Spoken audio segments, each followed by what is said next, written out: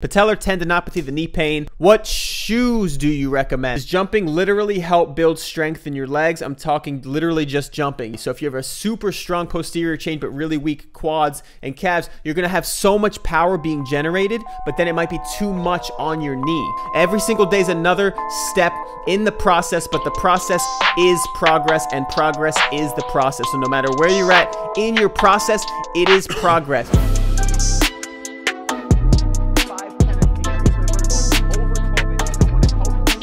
What is good? Welcome back to Dunk Tip Tuesday. Today we're going live on Instagram right here. If you're watching on Instagram, this will be posted on YouTube and my podcast. Today I want to talk about key muscles you need to work on to jump higher. And so I'm going to answer some questions. Thank you for all the comments. We're going to go through the comments of the week as well. Here we go. I got some fantastic comments. We got Brandon Terry, Jack Ricketts. How is this guy not lost vertical because of COVID, but hasn't gotten a 10-foot East Bay? Great question. It's just I need to jump higher. That level's where I'm at. That's why I'm doing this whole long phase of the yoga to unlock my body, then length through strength, strength through length, and then the phase of jumping higher than ever. Well, what's up to Instagram going live right here? Shout out to everybody there. And yeah, what else? Live in legend. And also leave your comments on YouTube for me to know what topics to cover next week. That's why I'm doing this one, because I got a lot of people asking me how to get your body lean, but also how to strengthen your body to get higher. So let's get into it. These comments are amazing, by the way. Balanced meals does work. A Red Bull and a Stephen Selly video. Now I'm ready to jump. Let's go. Tyrone Davis. I bet you pronounced my last name wrong. William Scarcia. That's easy. Come on. Habits are momentum. If you don't do the right thing yesterday, but you did it today, you are infinitely more likely to do it again tomorrow. Learn this from Keegan Smith. That's awesome. Pete S.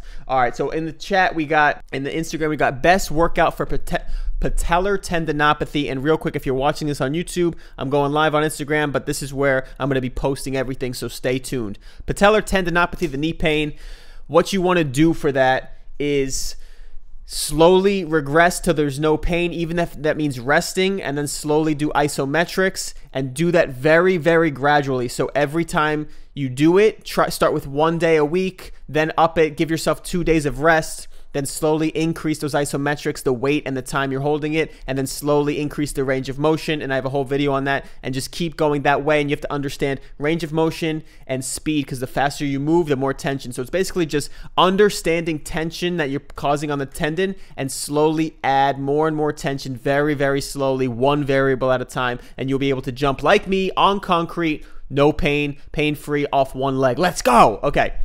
Next question. I'm going to go through a couple questions. What shoes do you recommend? So the shoes that I recommend are light, grippy, and I like ankle mobility. So I wouldn't go with anything that restricts my ankles, because I used to have bad ankle pain and sprain my ankle all the time. But now that I allowed my ankles to get stronger and more mobile, now the low tops are actually helping my ankles get stronger, because every time I play, every time I jump, they're getting worked. I'm not neglecting those muscles. This is kind of on today's topic, and then I'm going to get into the 3 keys. Does jumping literally help build strength in your legs? I'm talking literally just jumping. Yes. So you're going to be using your muscles. If you're jumping a lot and you're jumping your hardest, you're going to have to build strength, because your body's trying to react to that. And there's a big understanding of what you're stimulating in your legs. So if you're jumping jump rope, that's why people ask about jump rope over and over and over again. You're not really trying to jump higher. You're just jumping over and over and over again. You're more conditioning your muscles. So the term strength needs to be defined too. Are you going to be able to lift more weight? If you just started jump roping, yes, you'll probably be able to get stronger muscles. But if you're doing jump roping over and over and over, it's not going to be stimulating you to get stronger, but it is going to allow you to jump more and longer, because you're doing endurance. But if you do something like a standstill jump and you do max jumps from a standstill, that's going to add a little bit more strength. But at the same time, you're going to have to add more resistance at some point. So maybe you do seated jumps if you don't have weights, but then also you're going to want to start adding some kind of weights to get stronger. So the 3 keys for jumping higher. The first one is your core. I think that goes really underrated. It really needs to be solid, and there's different ways to work it. It's not just doing crunches, but you want it to be lean, you want it to be strong, and you want to hit top to bottom, because it's really easy to get the upper abs, but you really want to hit the lower abs, because that hits that psoas muscle that connects to your hips. So if you have that balance there, which leads me to my next point of balance, if you're able to get that balance in there, your hips will work properly, and then the hips, when you lift up your knee, that's using those lower abs. So you really want to hit those lower abs and those deep muscles so that your hips are healthy and you can get in there and you could really utilize your legs. That leads me to my next point of balance. A really big key when it comes to training is balanced muscles.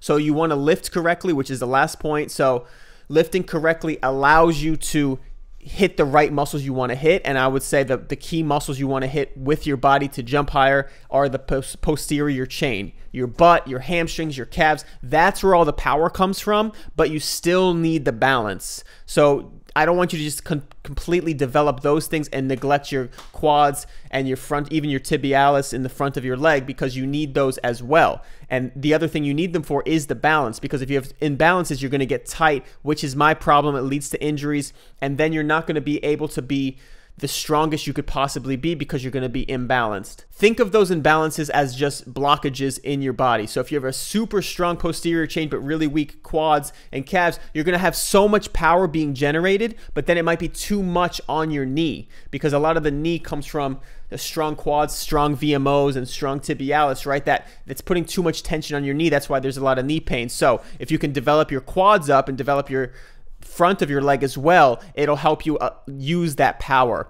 And then the last part about it is lifting correctly. If you're balanced and you're hitting that psoas muscle like I'm talking about, you have healthy hips, you have strong quads as well, you're going to be able to lengthen through the other movements, because trying to get into deeper ranges of motion requires the balance of muscles to pull each other apart. It's not just stretching when you're stretching, it's using other muscles to pull you into that stretch that counter it. So when you're lifting correctly, now you have the length you need, the strength through the entire muscle, and you're lifting correctly so you're not getting injured, and you're building a solid foundation. So I'd rather you go through the range of motion, depth, and do all the details first, so that way you can build up every ounce of that muscle that you have in your body. And of course, your whole body's being used, but that's why I wanted to give some details today for pieces that I think people miss. Is a big part of it is your butt and your hamstrings. And we don't see hamstrings being flexed, although I might be a hamstring flexor coming soon once I get them shredded. But like the quads look good, you're taking mirror pictures.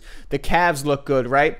The abs look good, but the booty and the hamstring, as a guy at least, we're not showing that off. But those are where the power comes from. That's where you're exploding from. That's where your body is going to get its power. So definitely need to develop that. Stay balanced. Focus on lifting correctly first when you're in the lifting phase, and hit that core, hit those deep muscles, stay balanced through the whole core, and use everything, because everything is being used in your body. So you want it to be the most in tune you can, head to toe. And you know I love to talk about the mindset. That's also another part of it. But those are the key muscles you want to hit.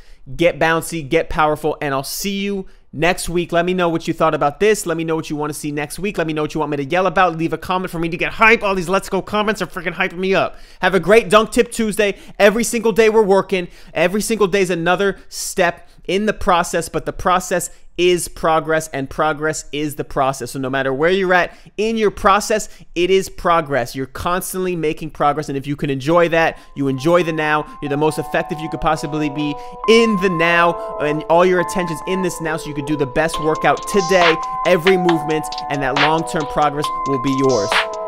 I'll see you next week. Let's go. And that's how you do it. Boom. On the Instagram Live, that will all be edited.